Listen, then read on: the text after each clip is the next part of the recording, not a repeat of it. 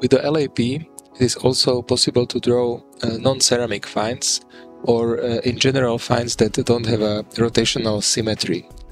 So where we don't have just one main profile. For example, like this Neolithic stone axe,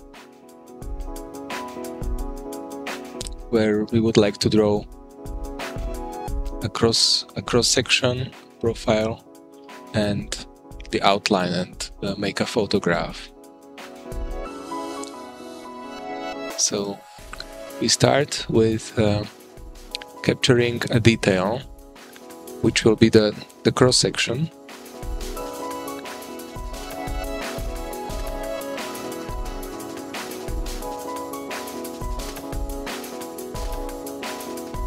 It'd be necessary to adjust the exposure, the other settings a bit.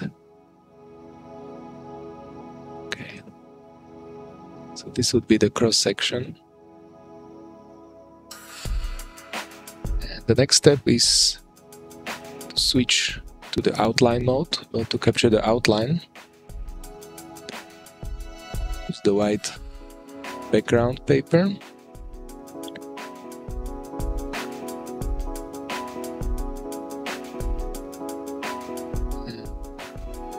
Make a crop envelope here.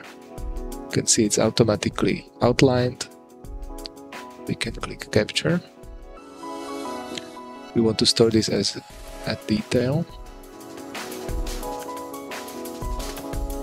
And we have the outline, and you can see it's slightly larger because again the scale of the photographs is not exact due to the lens properties. So what I can do is enable the grid here and move the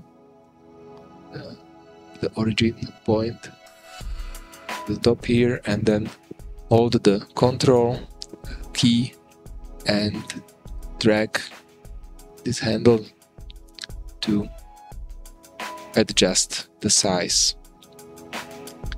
Now that it's the outline is the correct size, turn off the grid, and I can also take a photograph the usual way. Settings seem fine. I click capture. Have a photograph. I can also adjust this, again holding Control key.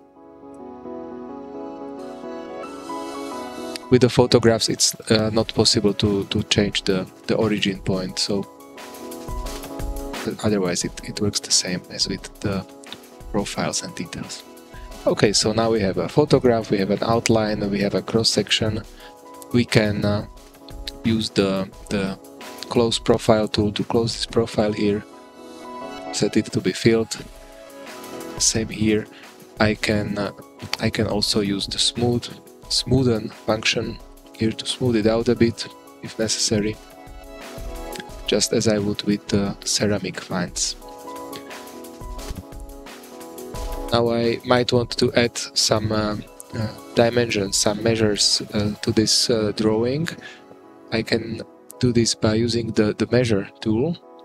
Just click it, move the cursor where I want the dimension measuring to start, left click the mouse, hold the shift key so that the cursor moves at just the 90-degree angles,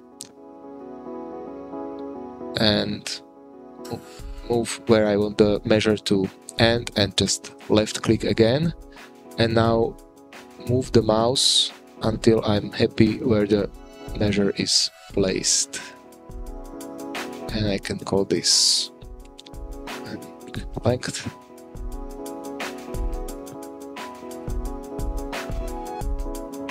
And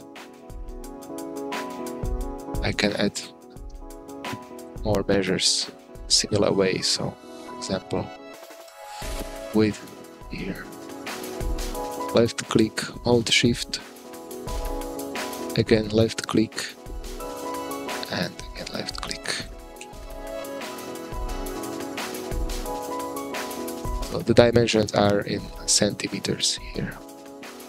So we can add the fine number and store the drawing.